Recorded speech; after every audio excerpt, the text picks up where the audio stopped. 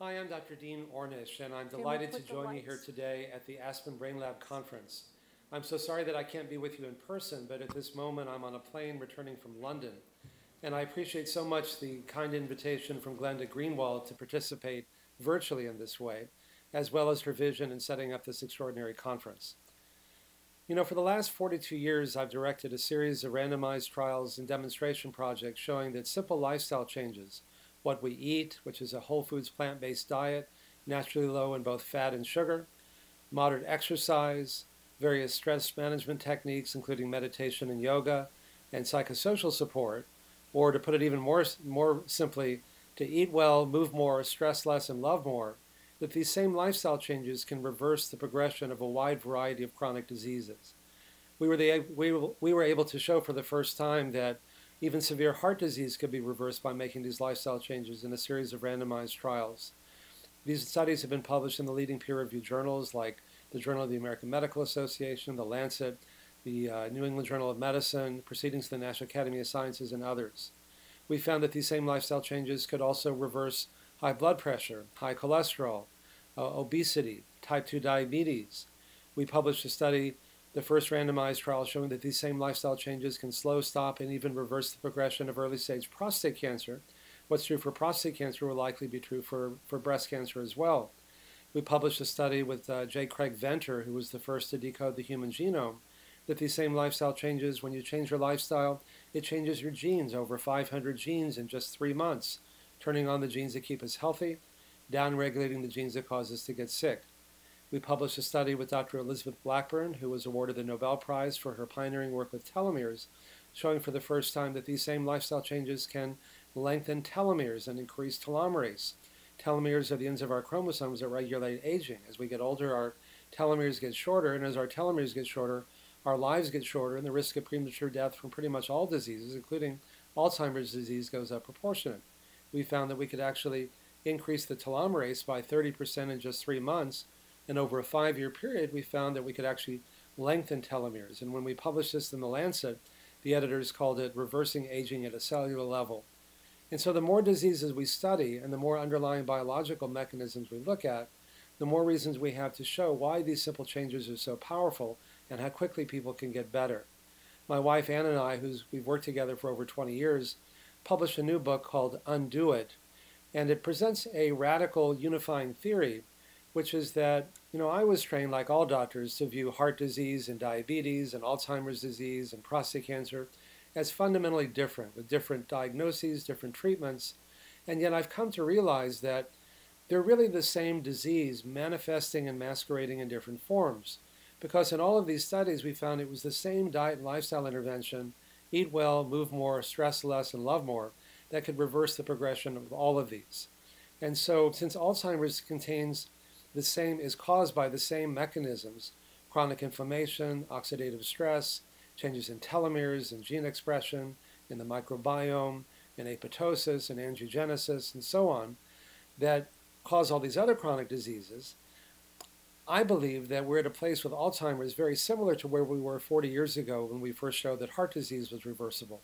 In other words, the epidemiological data, the data from less intensive interventions like the finger study, for example, have shown that less intensive interventions may slow the rate of progression and maybe even stop the rate of progression of early-stage Alzheimer's disease. Very much like less intensive interventions 40 years ago could slow the rate of progression of coronary heart disease.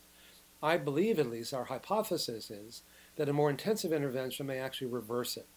And as you know, there are no highly effective drugs for treating or for preventing Alzheimer's.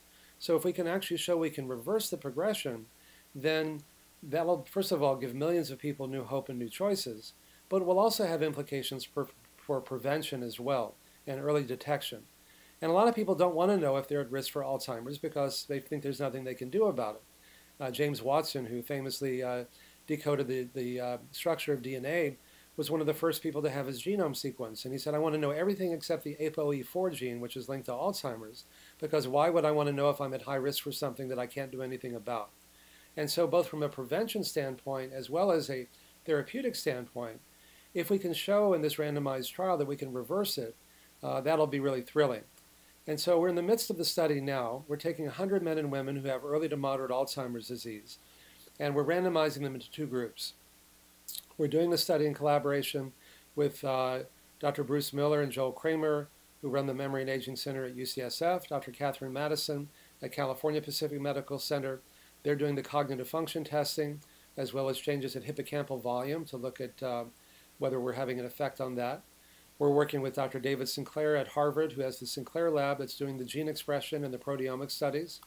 We're working with Dr. Elizabeth Blackbird again, doing the telomere studies, and with Dr. Rob Knight at UCSD, who's doing the microbiome studies, and Steve Horvath at UCLA, who's doing something called the DNA clock, a measure of aging.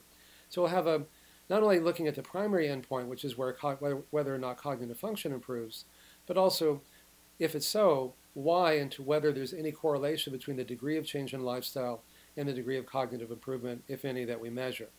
So I'm more excited about this study than anything I've done in a long time. These 100 men and women will be randomized to 2 groups. They'll both be tested with all these tests at baseline. One group, the experimental group, will get this intensive intervention for 4 months. And it's the same intervention that we're using in our study, in our demonstration projects, and that Medicare is now reimbursing in hospitals and clinics around the country for people with heart disease. It's an hour of supervised exercise, an hour of meditation and yoga, an hour of a support group, and an hour of a group meal with a lecture. And on the Medicare, we do that twice a week. On the Alzheimer's study, we're doing that 3 times a week for 4 months, and then we'll repeat the testing in both groups. Then the control group, who wasn't getting the intervention, will cross over. They'll receive it now for 4 months. The experimental group will get it for 4 additional months for a total of 8 months, and then we'll test them a 3rd time. And I'm really, as I say, hoping that we can show this, but whatever we show, it'll be important, because if we show that we can actually reverse the progression, as I mentioned, that will give millions of people around the world new hope and new choices. And I have a personal interest in this because my mother and many of her siblings died of Alzheimer's disease. But even if we show that it doesn't work, that'll be important for people to know as well. And so Luis Hoyos is doing a documentary where he's filming these patients all the way through. He got an Academy Award for his first film called The Cove. Racing Extinction was seen by over 4 billion people. And we can capture things in a film that we can't show in a journal article.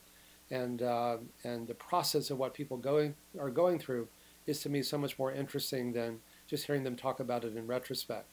And so if you're interested in the study and supporting it, if you're interested in the film and supporting it, it'll be a way of leveraging your resources to hopefully shine a light in the darkness and to help us empower people with information that whatever we show will be critically important. So thank you for this opportunity for me to be here today. And most of all, Glenda, thank you for this opportunity as well. Thank you.